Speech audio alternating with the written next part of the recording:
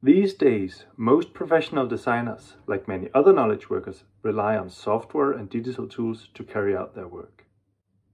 Interestingly though, designers still appear to prefer analog tools like pen, paper and whiteboards for brainstorming and ideation. And it's not because we haven't tried.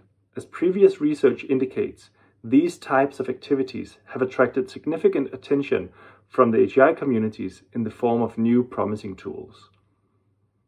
Informed by these two insights, we wanted to investigate particular qualities around brainstorming to figure out why they're so difficult to successfully mediate.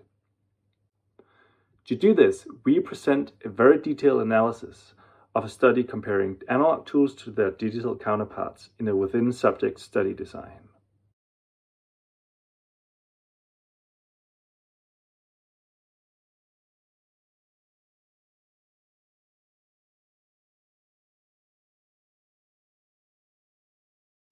We focus on the well-known concepts of divergent and convergent thinking, and we use linkography, which is a specific type of protocol analysis. This method basically involves tracking each individual design move over time and linking them together over the course of the whole design session. The careful mapping of the designer's utterances allow for a highly detailed analysis of the most important moves taken by the designers.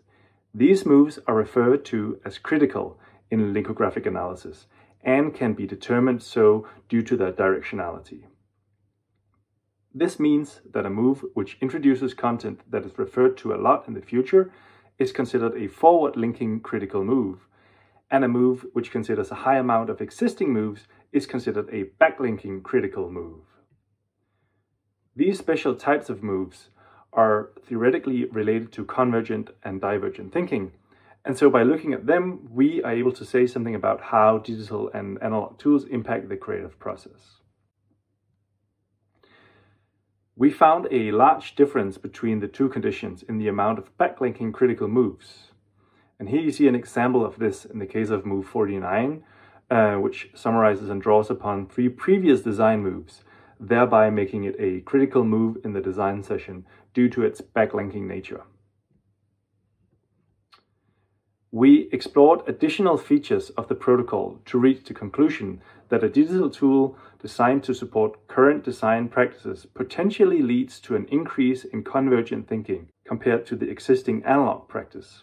We also didn't find a significant difference in divergent thinking, which might be due to a relatively small sample size, but may also indicate the dual nature of design ideation, where both are simultaneously occurring phenomena. For more information, I encourage you to read our paper. Finally, I want to thank my co-authors Midas, Kim and Peter, and the Velux Foundation and Aarhus University's Research Foundation for supporting this research.